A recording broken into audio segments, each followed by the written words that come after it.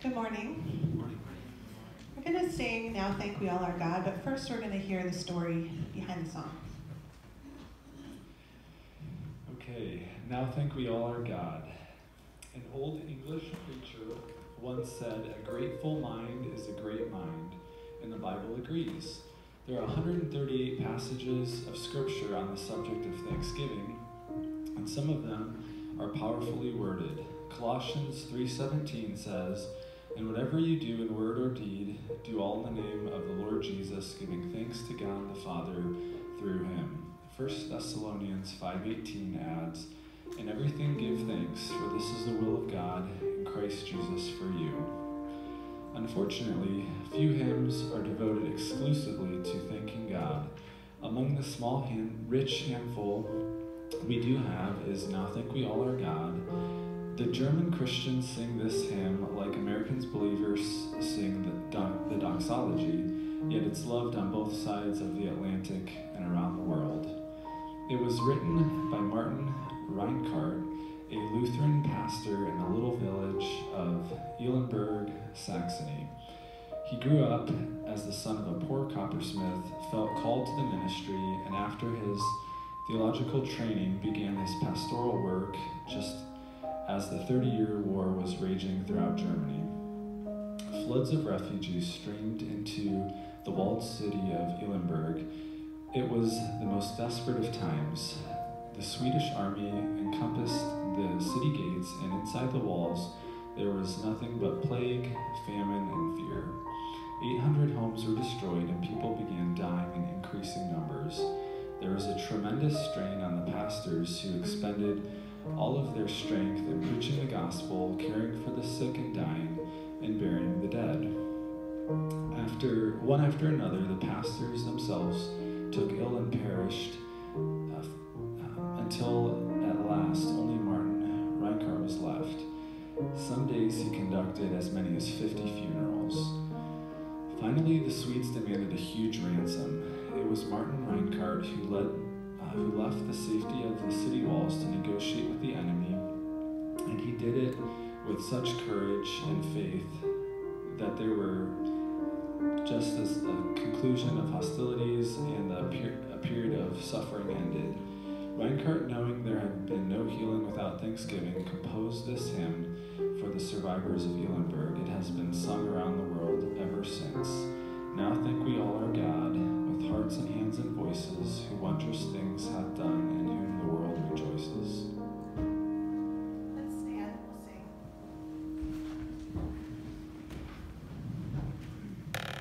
Thank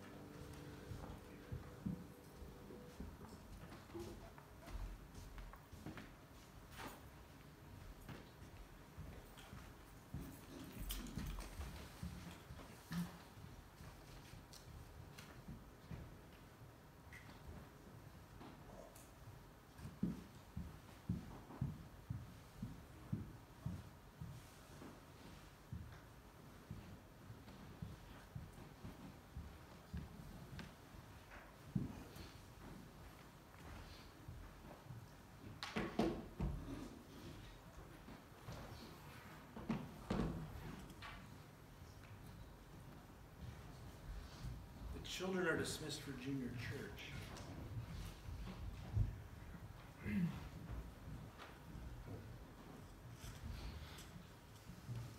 always afraid to kind of put this on while I'm sitting down there because as I'm singing, I don't want them to play a joke on me back at the sound thing and like turn the volume up and have everybody hear me singing.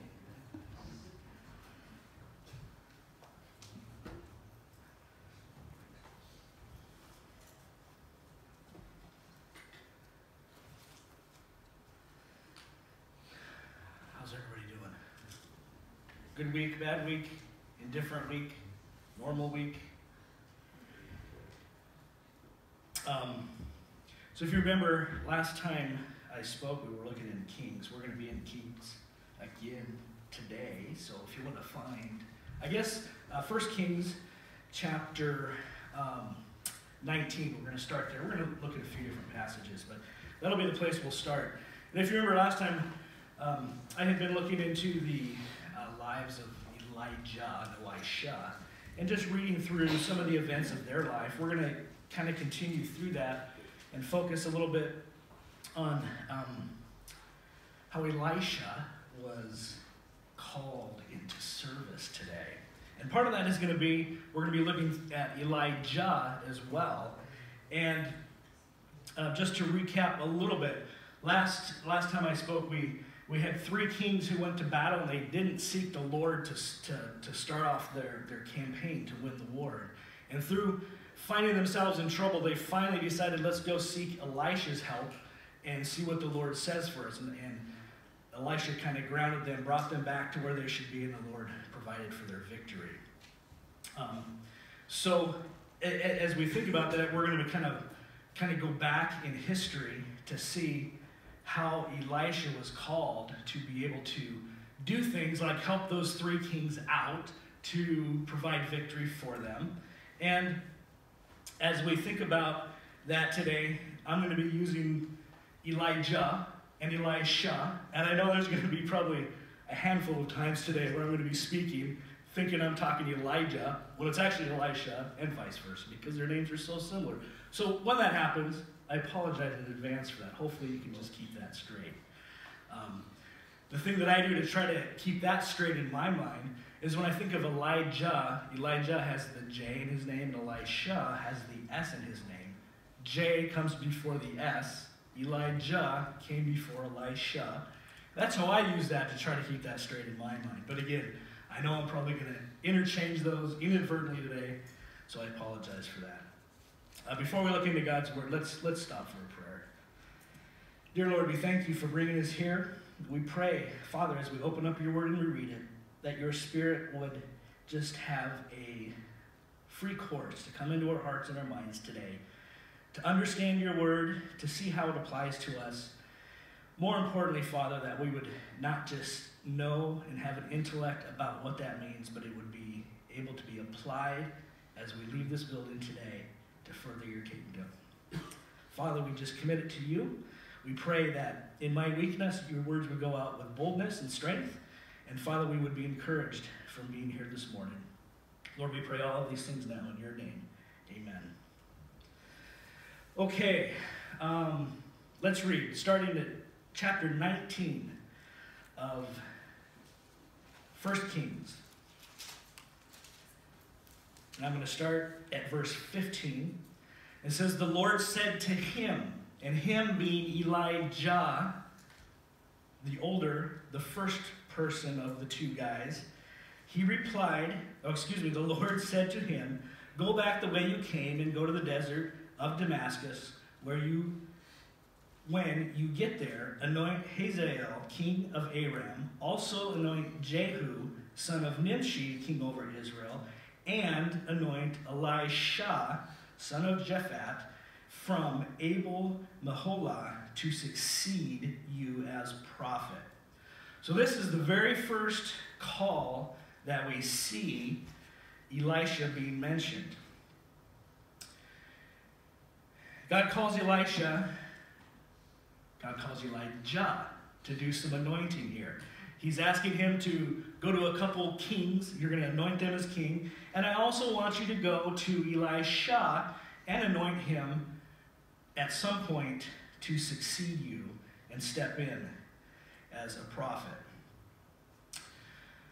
So we see that Elijah is called to go to anoint Elisha, who is going to take over for his place. And when you think about anointing in the Bible, the anointing that it talks about in the Bible is used for 4 different things. The first thing, they would anoint things to make oneself beautiful.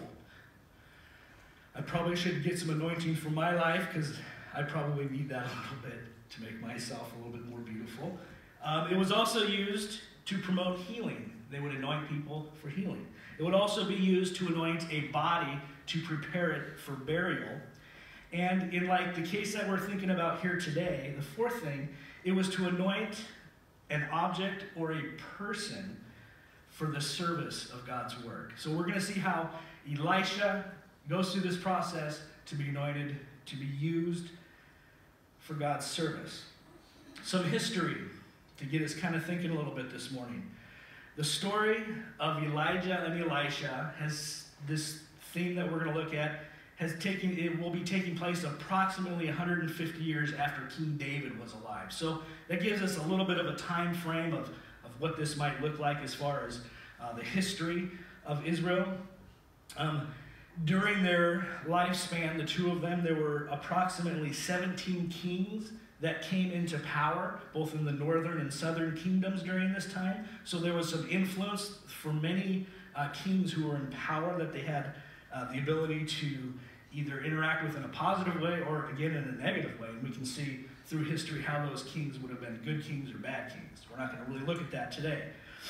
Elijah, speaking of Elijah was approximately 15 years older than Elisha. Elijah, his first call to service when he was about 23 years old. And Elijah, he served as a prophet for approximately 35 years. Elijah was one of 2 people in the Bible who never faced death, and of course Enoch being the other one. We're going to look a little bit about what that looked like today also. And Elijah, he was about 58 years old when he was taken up into heaven. Now Elisha, again the younger Elisha, his name means God is salvation. Elisha was about 20 years old when he was called to be a prophet.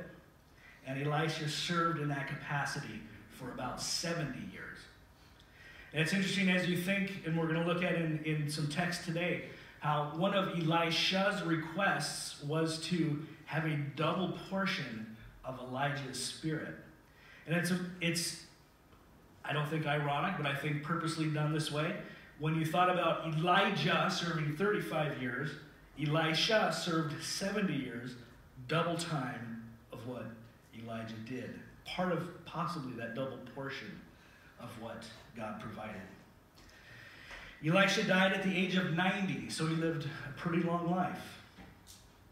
And Elijah served as an assistant for about 23 years, and that's going to be part of our story today, that after Elisha is drawn to Elijah and anointed, he's going to be his helper for about 23 years. And Elisha was about 43 when Elijah was taken up into heaven.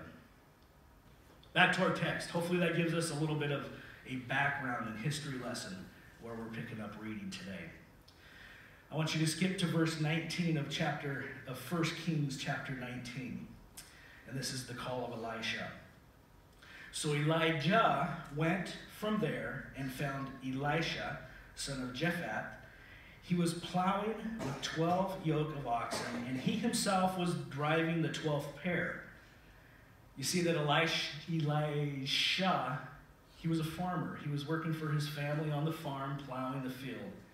He wasn't part of royalty. He wasn't part of any special dispensation, but kind of, I guess, an ordinary guy who's going to be anointed for God's work. Continuing on, Elijah went up to him and threw his cloak around him. Now it's interesting, this cloak, as I did a little bit of research in my study, the cloak that a prophet would wear had a special symbol associated with it. It was known as this cloak or his mantle. And a lot of times we say He took the mantle and placed it on him, and then he took the mantle and ran with it. You get this picture that Elijah is taking off his cloak, his mantle, putting it upon Elisha, part of that anointing process, kind of passing the torch to him. At some point, Elisha, you're going to take over and be part of this. And most people of the time would have recognized what a prophet wore with that cloak or that mantle, that it would have distinguished them in that certain way.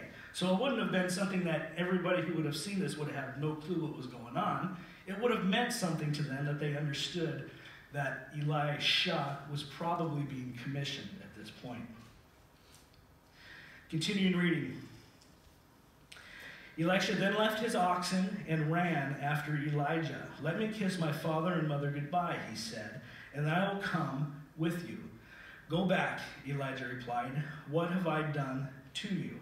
Or that might read, "Just remember what I just did for you or did to you," with that idea of putting that mantle, that cloak on you. So Elijah left him and went back. He took his yoke of oxen and slaughtered them. He burned the plowing equipment to cook the meat and gave it to the people, and they ate. Then he set out to follow Elijah and became his attendant. So for about 23 years, we're going to see that Elisha served Elijah as his attendant, and there's not a lot of information that is talked about in that 23 years. We don't have a ton that we can glean from that and learn about it. So as we look at this initial part of Elisha's calling, his commissioning, his anointing to head forward as being a prophet, what can we learn from that? First off, I look at this and I see that there was no indecision on Elisha's part. After the mantle was passed to him, put on his shoulders, he immediately stopped plowing, understood what was happening, and went to complete the task. Not only was there no indecision, I think it's so interesting that he got rid of the thing that he was doing permanently. He took the oxen, he slaughtered them, killed them. He took the plow that he was using, built it for an altar, and he cooked that meat on it. There was no temptation for him 2 years down the road to think, I need to go back where I was at. This isn't working out for me. He decided, I'm getting rid of this thing that I was doing, I'm moving forward, and I am no longer going to have the temptation to go back and pick up where I was. I'm going to work for the Lord in his service. I'm not turning back. Again, for about 23 years, Elisha was Elijah's right-hand man. I can imagine only the things that he would have learned during these 23 years.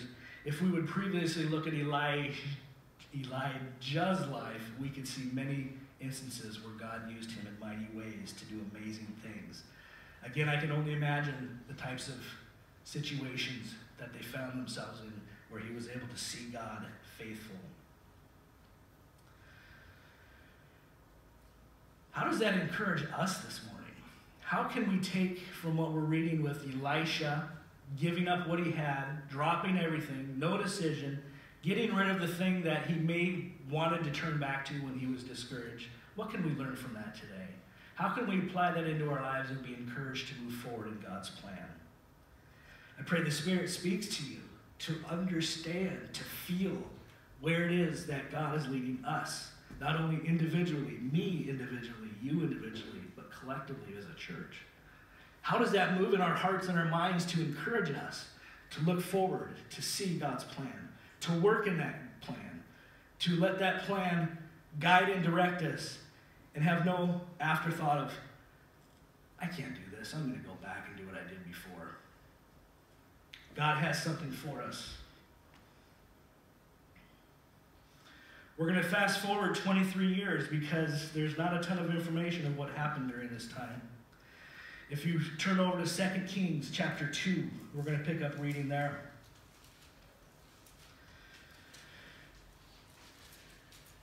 In 2 Kings chapter 2, verse 1, we're going to start seeing a transition that's going to occur. When the Lord was about to take Elijah up to heaven in a whirlwind, Elijah and Elisha were on their way from Gilgal. Elijah said to Elisha, "Stay here.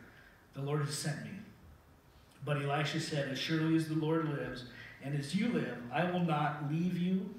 So they went down to Bethel.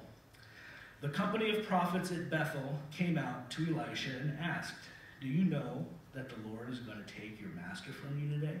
And this company of prophets, it was almost like there were schools of prophets in certain cities. And so this little school of prophets apparently knew what was going to happen. It was kind of like the monkey in the room. Everyone knew this was Elijah's last day. Even Elisha knows that. We're going to read that in the text. And so they're like, I can just see this happening. Hey, Elisha, why don't you come over here? Do you know they're going to be taking from you today, Elijah, your master? Kind of the monkey in the room. Nobody wants to speak up and say it. Let's continue reading. "Yes, I know," Elisha replied, "but do not speak of it." Verse 4, "Then Elijah said to him, 'Stay here, Elisha. The Lord has sent me to Jericho.' And he replied, 'As surely as the Lord lives, and as you live, I will not leave you.' So they went to Jericho. The company of the prophets at Jericho went up to Elisha and asked him, 'Do you know that the Lord is going to take your master from you today?' 'Yes, I know,' he replied, 'but do not speak of it.'" Almost you get this sense that they're just prompting and prodding, like, "Do you know this?" "Yes, I know," he replied, "but do not speak of it." Then Elijah said to him, "Stay here. The Lord has sent me to the Jordan." And he replied, "As surely as the Lord lives, and as you live, I will not leave you." So the two of them walked on. Stop here for just a second. There's almost these three tests that Elijah is getting to the point right at the end. "Elisha, are you really ready for some service? Stay here. Don't come with me." And what's Elisha's response? "As surely as the Lord lives, and as surely as you are alive, I am going to stay with you. I want to learn more. I want to be a part of your life, and I'm going to see where the Lord is leading us."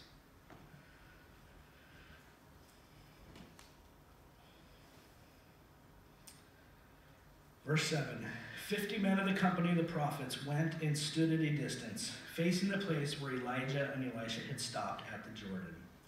Elijah took his cloak. Remember the cloak, the same cloak, the mantle, the thing that showed that he was a prophet. He took the cloak, rolled it up, and struck the water with it. The water divided to the right and to the left, and the two of them crossed over on dry ground. When they had crossed, Elijah said to Elisha, "Tell me, what can I do for you before I am taken from you?" "Let me inherit a double portion of your spirit," Elisha replied. "You have asked a difficult thing," Elijah said. "Yet, if you see me when I am taken from you, it will be yours. Otherwise, not." As they were walking along and talking together, suddenly a chariot of fire and horses of fire appeared and separated the two of them. And Elijah went up to heaven in a whirlwind. Elisha saw this and cried out, my father, the chariots and horsemen of Israel." And Elisha saw him no more. Then he took hold of his own clothes and tore them apart. He picked up the cloak that had fallen from Elijah and went back and stood on the bank of the Jordan. Then he took the cloak that had fallen from him and struck the water with it, where now is the Lord. The water with it. Where now is the Lord, the God of Elijah, he asked. When he struck the water, it divided to the right and to the left, and he crossed over. The mantle was passed, the torch passed. Elijah is gone. Elisha's taking over. As I studied a little bit about this, and interesting as they traveled between these cities, I wanted to figure out how far were they actually going in this. Sounds like a 1 day's time. May have been more than that. I don't know. That's not necessarily relevant. But interestingly enough, as I looked at this, the distance they would have traveled throughout this day would have probably been close to 40 miles if we would add all that totally up. But one of the other interesting things that I found is I don't think it was an accident that Elijah took Elisha to these three cities. I think these three cities were very prominent places in Israel's history. And I think this was just one more learning lesson that Elijah was giving to Elisha. It starts out that they're starting in Gilgal, and if we think about Gilgal, if you remember, you may not remember, you may remember. I didn't remember, that's why as I studied this, it was like, wow, this is really cool. In Joshua 4, verses 19 through 24, it says, on the 10th day of the first month, the people went up from the Jordan and camped at Gilgal. Now this was just after the children of Israel crossed that Jordan River. Similarly, how the waters parted in our story today, they crossed over into the promised land, and they finally had arrived. It says they camped at Gilgal on the eastern border of Jericho, and Joshua set up at Gilgal the 12 stones they had taken out of the Jordan. He said to the Israelites, in the future, when your descendants ask their parents, what do these stones mean? Tell them, Israel crossed the Jordan on dry ground, for the Lord your God dried up the Jordan River before you until you had crossed over.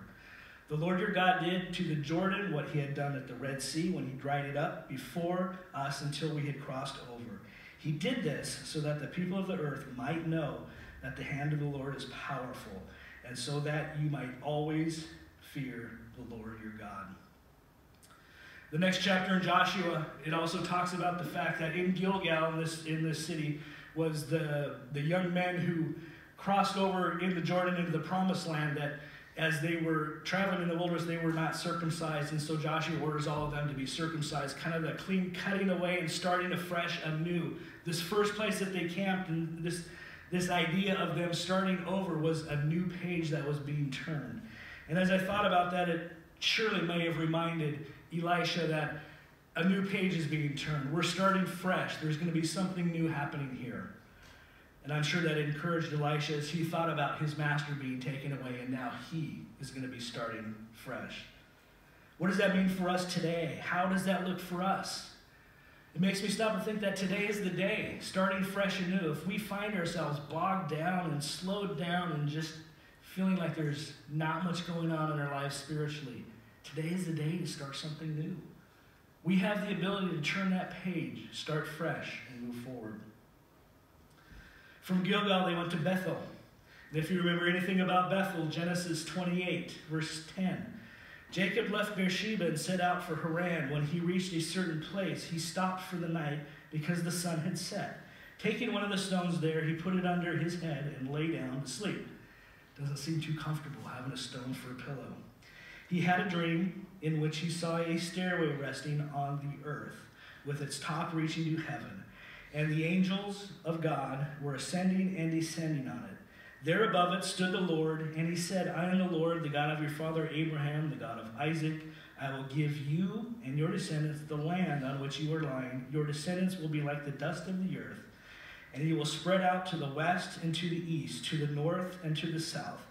All peoples on earth will be blessed through you and your offerings. I am with you and will watch over you wherever you go. And I will bring you back to this land. I will not leave you until I have done what I have promised. When Jacob awoke from his sleep, he thought, surely the Lord is in this place, and I was not aware of it. He was afraid and said, how awesome is this place? There is none other than the house of God. This is the gate of heaven. Early the next morning, Jacob took a stone that he had placed under his head and set it up as a pillar and poured oil on top of it. He called that place Bethel, though the city used to be called Luz. So he renamed the city the house of God and the stairway to heaven. This was the city, oftentimes where the Ark of the Covenant would be, and they would come to that city to inquire of God. For Elisha, this probably would have been a reminder to him that at any time he's able to approach God, to come to him, and to get guidance and wisdom in his service. Again, I don't think it was accidental that they went to these cities. And again, I think, what does that mean for us today? We have a God that 24 hours a day, 7 days a week, anytime we have the ability to approach him, to seek wisdom, to seek guidance, to gain comfort, to gain encouragement, to express joy. 24 hours a day, a stairway we have tied to heaven. Off to Jericho, the city of Jericho. Everyone remember, the walls came tumbling down as we think through Sunday school when we heard about Jericho. Joshua 5, verse 13. Now when Joshua was near Jericho, he looked up and saw a man standing in front of him with a drawn sword. This was going to be the first battle that the Israelites were going to fight after they crossed into the promised land. Joshua went up to him and asked, "Are you for us or for our enemies?" "Neither," he replied. "But as commander of the army of the Lord, I have now come." Amazing. Picture this guy with this sword drawn. Joshua going, "Are you for us or against us?" "You know what, Joshua, I'm neither for you nor against you, but I'm from the army of the Lord. I'm in control now." What was Joshua's reaction? Then Joshua fell face down to the ground in reverence and asked him, "What message does my Lord have for his servant?" The commander of the Lord's army replied, "Take off your sandals, for this place where you are standing is holy." And Joshua did so. Now the gates of Jericho were securely barred because of the Israelites. Remember, they hold themselves up. They were not going to give in. The big walls, they didn't want to come in or out because they knew Israel was coming to attack them. Then the Lord said to Joshua, "See, I have delivered Jericho into your hands, along with its king and its fighting men. March around the city once with all the armed men. Do this for 6 days. Have your priests carry trumpets of ram's horns in front of the ark. On the 7th day, march around the city 7 times with the priests blowing the trumpets. When you hear them sound a long blast on the trumpets, have the whole army give a loud shout. Then the wall of the city will collapse, and the army will go up, every one straight in." Put yourself in this place of Joshua and the warriors who are going to try to go fight this. We're going to do what? We're just marching around the city walls? How are we going to conquer the city? It took faith on the part of them doing this and understanding that. And as they traveled to Jericho, Elijah and Elisha, I wonder if some of the ruins were still standing there. And if Elisha saw that and thought, as the Lord lives and as I take over and become the prophet that God is calling me to be, what does my faith look like that I have to trust in God to accomplish? What kind of faith walk do I need to have like the people did as they attacked Jericho? They literally had to walk by faith as they took down that city. Again, for Elisha, this would have been a good reminder that God was in control, to trust him, to rely on him for all things big and small. As he thought about becoming the prophet that he was to be, he had to trust in God and have the faith for doing that. And again, for us today, what does that mean for us? As we walk our faith journey, God is calling us to be faithful, to trust him, to let those walls tumble down of the obstacles that are in our way and that we face on a daily basis. God wants to test our faith, apply that faith, and to tumble those walls down. So off they go, back to the Jordan, and miraculously using the mantle, the cloak, to part the waters. We can see then how the story kind of ends up as they're walking along together. The chariots of fire, horses of fire come down, scoop up Elijah, and off he goes. Kind of a strange feeling. I can only imagine that Elisha must have felt at that point.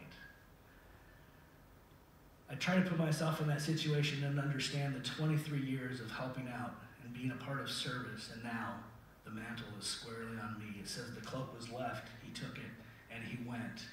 And as he parted the waters going back, I'm sure it was a bolstering sign to him that he was now next in line, taking up the mantle and carrying on for God.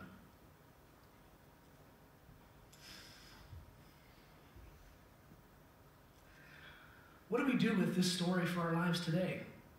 How do we let this impact us and change us and motivate us and bring us into line with where Christ has us? Are we wanting to forget the past, move forward in God's plan as the children of Israel did when they went to Gilgal? Is God calling us to have direct contact with him? Seek him out. Lord, what do you want for me in my life? With that stairway that is connected to heaven, like Jacob in his dream had? Is God calling us to live out our faith and walk in that faith in a positive way to accomplish kingdom purposes for him? I believe he is. I don't just believe that, I know that because I feel it in my life. I hope you feel that in your life. I hope as a church body, we know what that looks like and we're able to move forward in God's plan. As he commissioned Elisha for his service, we're going to have opportunity hopefully to look at some more of those events through history. But I would encourage us individually, collectively, let's move forward in God's plan. Let's let him teach us, motivate us, and direct us. I pray that God blesses the word this morning.